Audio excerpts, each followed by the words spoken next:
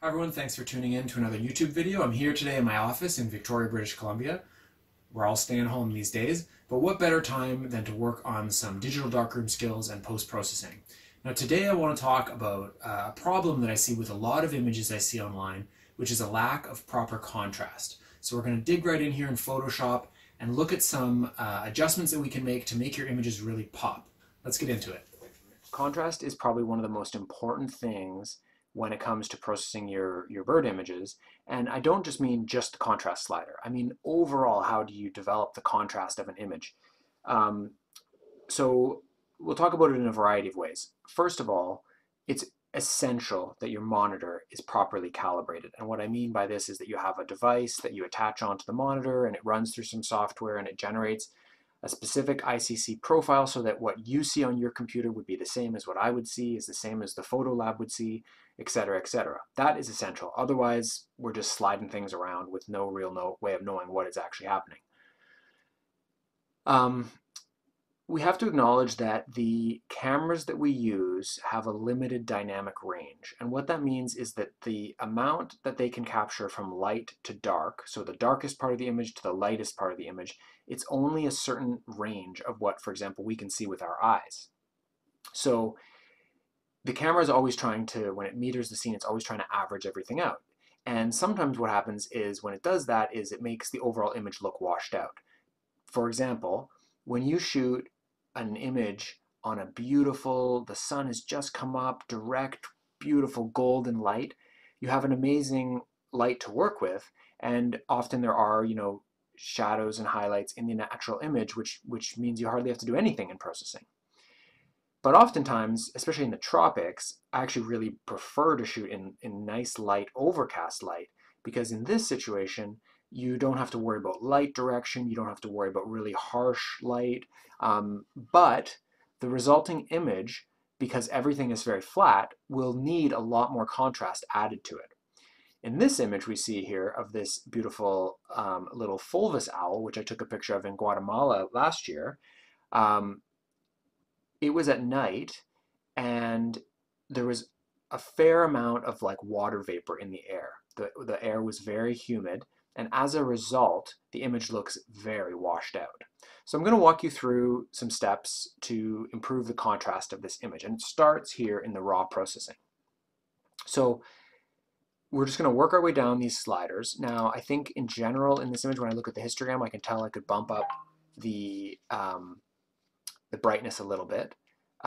We might just knock back the brightest parts a little bit. Now, the shadows is where we really need to get to work here. So for example, if I really slide this back, we might start to see some of those darkest areas coming back to us.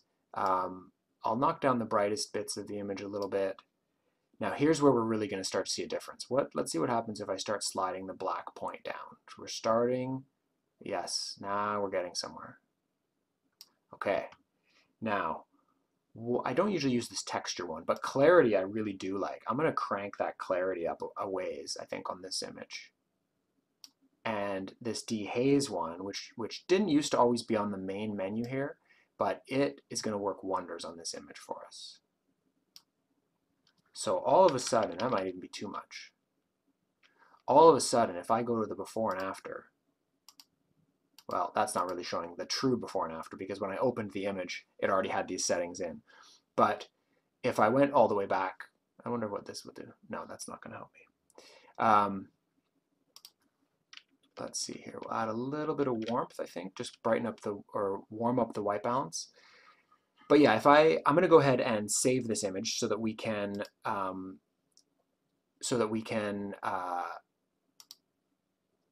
continue our journey on the contrast in Photoshop. But what I do want to show you is, let's just say if I did put this back to the defaults, there we go. So now we can see how that was before and that's after. So you can really see a massive difference in the contrast that we've already been able to achieve. Okay, let's go ahead and jump into Photoshop here. And all I'm going to do here now with this image is I'm just going to run my normal workflow, which if you've followed along with me, you know I'm a big fan of using actions. I talk a lot about using actions in both my guide to post-processing and all my process with me guides that are out. There'll be links to those down below. But it's just saves so much time working with actions. So I've got my normal workflow action here. I'll walk you through what it's doing as it does it. I hit play.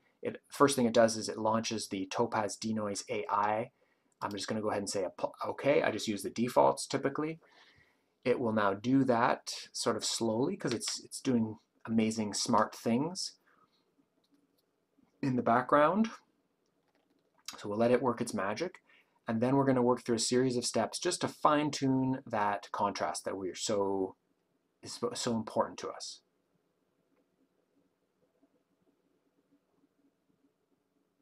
Okay, so here we go.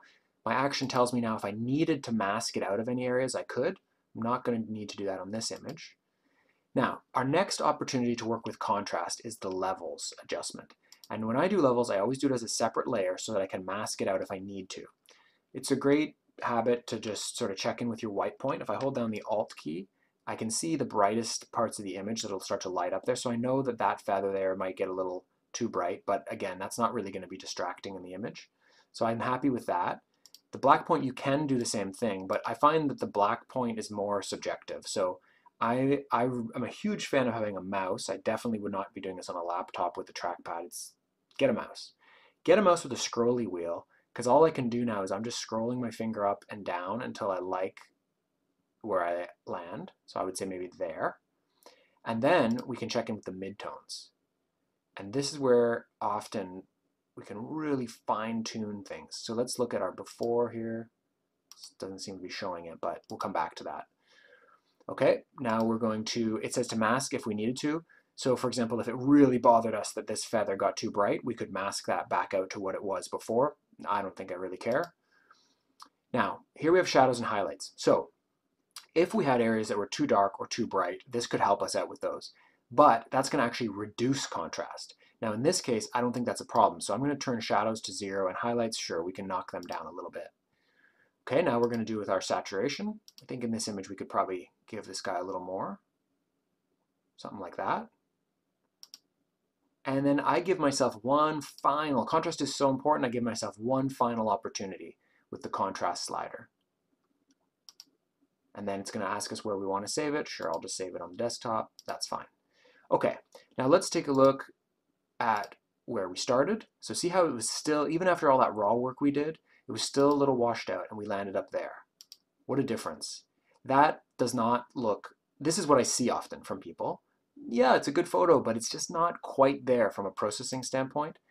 And then you get to this and it looks like, I mean, I'll post a before and after from the raw file out of the camera to this, and it is night and day what you can do. Now, if I was, just for the record, to finish processing this image, I would go in and also clean up his eyes here. He's got a bit of red eye. I would work on that, but that's a topic for another video. For now, I hope you enjoyed this video about contrast, and if you do want to learn more about post-processing, be sure to check out my ebook on Post-Processing Simplified. That's where you want to start. That's the big volume that'll cover the most ground. And then you can pick up these add-on modules, these Process With Me modules, where I go through 3 different files. So you'll download 3 of my photos, and you'll watch an associated YouTube video of me processing them and explaining what I'm doing. So as the title suggests, you can process with me. So I hope you found this useful. I hope you'll check out some of my ebooks. Thanks for watching, and we'll see you again soon.